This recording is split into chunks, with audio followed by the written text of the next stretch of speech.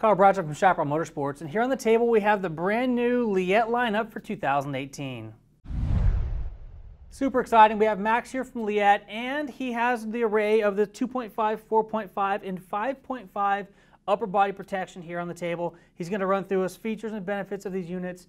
Now, Max, we know Leatt from neck braces. I mean, you guys are the leader in the industry when it comes to neck braces, and now we have body protection. Why is this stuff so important? Yeah, we've had neck protection for quite some time, but we also do a handful of other items, including upper body protection like these chest protectors here. And we have different levels of chest protection depending on what kind of riding and how well you want to be protected. So traditionally, a dirt bike guy thinks chest protection of a roost guard. So basically a piece of plastic that you put over your jersey that keeps you protected from rocks pelting you. And if you go down, you're sliding on something that's hard and not tearing up your body. So how does a roost protector vary or differ from the items we have here on the table? Correct. So a roost deflection or any impact is based on how much weight it can take. Okay. So we have our lightweight 2.5 chest protector here that's actually CE rated for roost.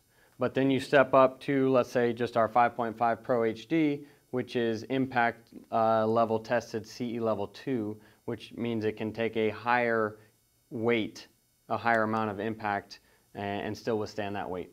So wait, you mean like a body or a bike or something like that hitting you versus a rock thrown up from a tire?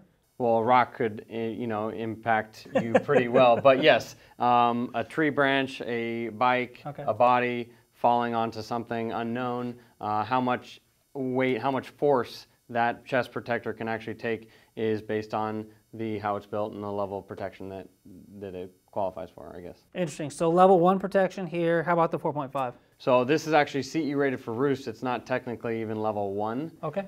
There's 3 levels. First one is entry level. Second one is level 1. Okay. And then these two are actually qualified for level 2. Differences between the 4.5 and the 5.5 Pro HD. First thing you can notice, it's a little bigger, it's a little heavier duty, has shoulders, has flank protection, and actually gives you a little bit more back protection, but still both are level 2. Super. So that's really the big difference between these and some of the other units on the market is the fact that these are rated for impact, not just roost. Correct. Now help me out here, Max. I have been riding motorcycles for a long time, and on the dirt bike I wear a roost guard from a different manufacturer. I didn't know that this type of protection was really there for a long time. Why would you want to go this route, or what makes these units different than something like that?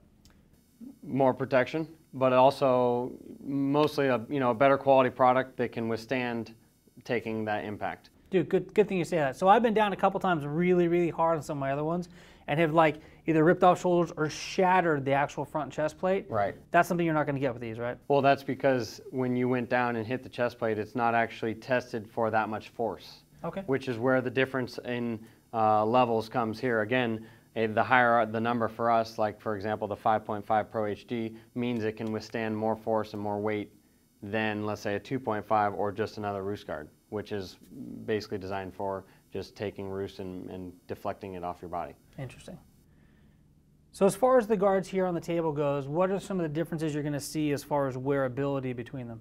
So the 2.5 is our lightweight, low price point, more or less roost deflector. It's a 2.5 for, basically we have a number system. The higher the number, that means more protection, but it also usually means heavier duty, more weight on your body, but you're covered. So someone who is more of a motocrosser would wear the 2.5, just wants something lightweight, not bulky, still nimble. Okay. Whereas if you're more of a woods rider or more of a desert rider, that's who usually buys the 5.5 Pro HD. You got a little bit more protection from the wilderness. You got a little more deflection if, let's say, you came up on some rocks or some trees or roots or whatever. Mm-hmm. All are designed to work with the neck brace. So you can see kind of here, it is indented out, so the neck brace will sit as close to the body as possible. Perfect. You do have some options similar on the heavier duty ones to where the neck brace can go underneath the chest protector down in here. Okay. Or even you can remove some pieces to make it a little easier, a little better fit. Beautiful. So I know that the Leatt neck brace itself has some brace on functionality where you can actually attach the brace to a jacket or something like that.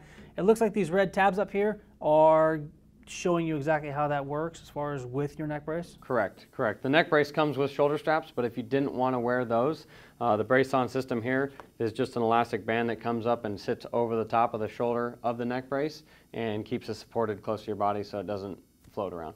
Well, there you have it, the 2018 lineup of Leatt chest or upper body protection. Thanks for joining us, Matt. We really appreciate you.